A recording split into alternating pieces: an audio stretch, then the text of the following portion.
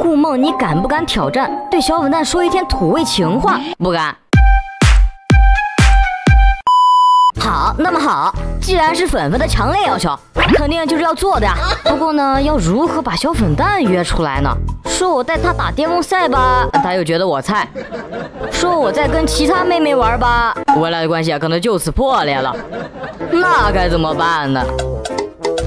哎，有了！哥们儿，每次上私房钱的时候，只要被你们这群粉粉发现了，那是一点秘密都留不住啊。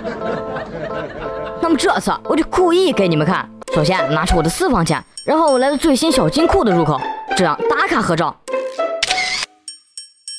再进行一系列的加工合成，这样一个完美的通知报告就制作好了。接着再把它发到你们顾梦姐姐的粉丝群里面，这样一来，我们只要在庄园浅浅的等待一会儿，就能等到。不是，我小金库的通知报告才刚刚发出去啊，这就来揍我了！别追了，别追了！你不要过来啊！臭姑妈又背着本小姐藏私房钱是吧？这才几天啊？其实有个事情着急他。去你丫的！家人们，谁懂啊？这要是让我知道是哪小子手速这么快，我非得跟他大战300个回合不可。快说，什么事情找我？哎呀，这不是最近身体有点不舒服吗？身体不舒服，虚啦？什么虚了？那还不是都怪你，让我整个人都没有了抵抗力。咦，你是真病了还是假病了呀？我看是病得不轻吧。哎呀，小笨蛋，这不是冬天快到了吗？那你知道冬天喝什么最合适吗？不知道。那当然是和你一起最合适啦。我要是没记错的话，冬天不应该是多喝热水最合适吗？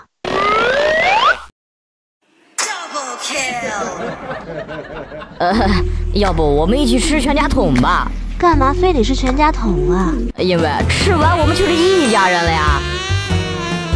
那要是没吃完呢？是不是就浪费了？哎呀呀，家人们，谁懂啊？原本我以为我和小粉蛋的感情是一个充满爱的小爱情，可现在我算是明白了，那简直就是一个直尺啊，是真的直啊！既然这样，看来我得拿出点真本事了。哦，我的公主殿下，你还记得昨天是咱俩的什么日子吗？什么日子啊？那当然是估梦我爱你1天的日子了。真嘟假嘟，我要是没记错的话，昨天好像也是你跪榴莲的第268次吧。Quadra kill！ 再来，小粉蛋，你知道吗？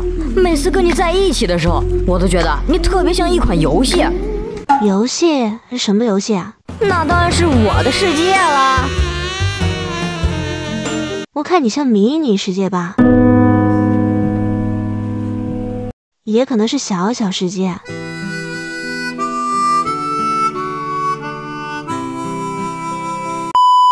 我还就不信了，非得让你这铁石心肠为我心动一次。你现在在哪儿啊，我的小粉粉？在家呀。